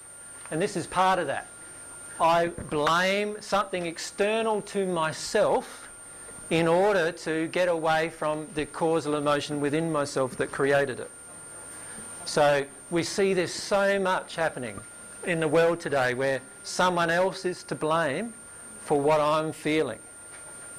Right? I'm feeling angry because you made me angry. You know? I'm feeling sad because you made me sad. You did this, you did that, you did this. That's what makes me sad. Right? None of these things are actually true emotionally. Because when you're in a state of at one with God, do you think you're ever going to be sad like that? No. You won't be. So if you are sad, then it has to be some sadness inside of you that has to come out. Does that make sense? Yep. All right, let's look over the page. We avoid living in truth in certain situations. So remember, part of the truth discussions that we've had is the truth is a way of accessing these three groups of emotions. The childhood causal, the childhood shutdown or capping, and the law of attraction emotions. The truth is what will access those emotions. So for example, sometimes in the past people have asked me about abortions, right? Quite a few people have asked about abortions. This is not an attack on anyone who's had an abortion, but it is about the emotion. So an abortion creates a law of compensation emotion. The law of compensation emotion is created because you've harmed somebody else's free will. There's now an emotion you'll need to go through, which is a part of the law of compensation, or what you sow you reap, to actually be repentant about that, to actually feel a feeling of sorrow about that within inside of yourself, right? Now, when I say that truth to somebody, lots of times there's anger back at me. Do you follow me? Why the anger? Because we're now up here. We want to actually get away from the pain of that emotion. Does that make sense? That's all that's happening in that interaction. This happens all the time.